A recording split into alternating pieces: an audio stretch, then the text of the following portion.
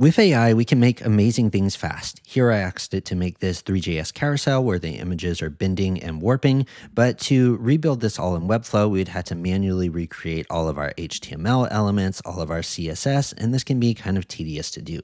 This is why I've created the HTML to Webflow converter from modin.club. So with this, I can just copy this project here, and then I can paste it into this tool.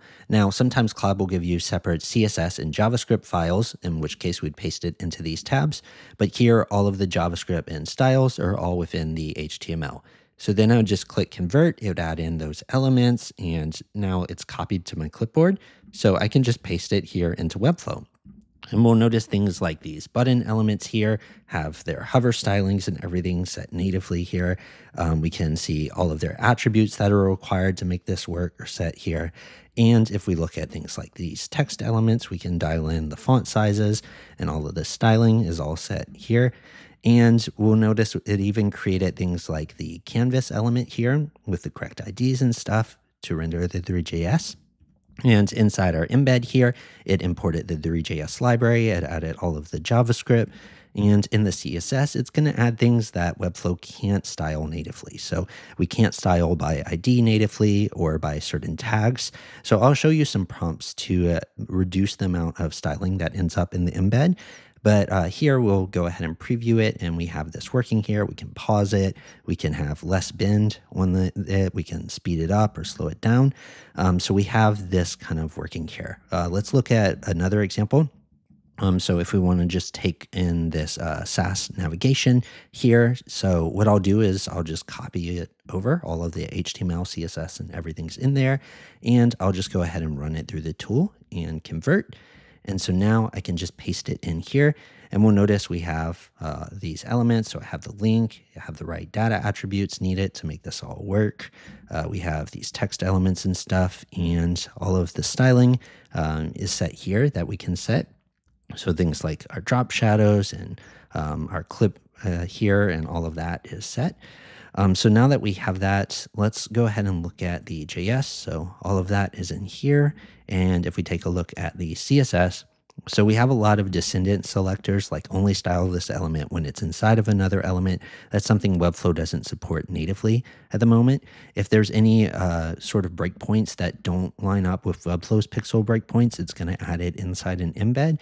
But anything that is kind of close to Webflow's breakpoints, it will actually set with the Webflow breakpoints themselves. So if we take a look at this, the style is applied here.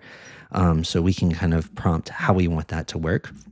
But now that we have that set, I'll just go ahead and preview it, and we have this kind of drop down all set up with this nav. So let's take a look at how we can get a little bit more control over this. So what I'll do is I'll just go ahead and paste in this prompt. Let me copy it here.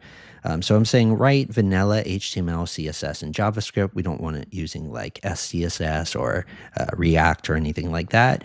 Using rem units instead of pixels, BEM-style class naming. So this is going to help it work a little bit better with Webflow.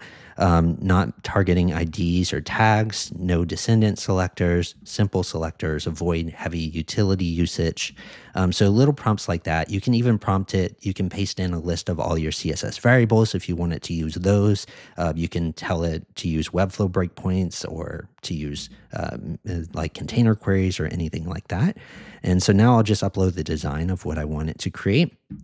And let's just run it through and we'll see what it comes back with. So it created 3 files here. It looks like we have our HTML here that I'll copy and I'll just paste over into the tool.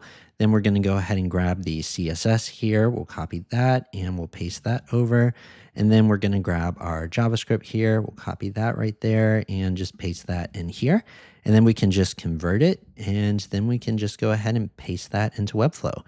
And honestly, this is spot on. Like, it looks really good. We have, looks like all of our styling set here. It did decide to use some variables here. Those are probably in the embed, so we can move those over to the variable panel, or we could just tell it from the start what our variable names are and let it use those. But that is looking pretty good there. We have this JavaScript that's just left over from Claude when the JavaScript was in a separate file. We can just delete that because it moved all of our JavaScript into here. So that's looking good. And then it looks like, let's see, all of our responsive changes and stuff are set here in the style panel. I guess the breakpoints were close enough to Webflow breakpoints there.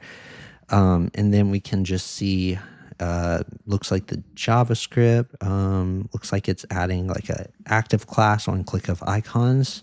So maybe that's like some kind of tab-like feature or something that it added there. Some nice little hover states and stuff. But I could continue to refine it, but already this is a great starting point, not having to type out all of the nav links and get all of the structure in place. I can just start with accessible tags and things in place as a great starting point instead of building completely from scratch. I'm going to try one more. This is a looping slider design I created a while back. Let's just see what it can come back with. So for this one, it nailed the functionality on the first try. I did have to go back and forth on the design a little bit, but this is really impressive. It added some nice little bounce that wasn't in my original clonable. So what I'll do is I'll just go ahead and just copy this code and let's just paste it into the converter. And this is a lot of stuff that it's going to be adding in here. Let's just convert that over and let's paste it into Webflow. And wow, so there's actually some images in it too. So yeah, this came through really nicely. So we have all of these elements here. We have the cards here. Our JavaScript is in here. And it looks like the styling is really minimal thanks to that prompt. There wasn't really a ton that had to be done custom CSS wise. But so now if we just run it, we have this nice bounce going on. And that looks pretty great for these cards. So that's an overview of how to use the HTML to Webflow tool for modin.club. I hope this helps you out when building out your Webflow sites.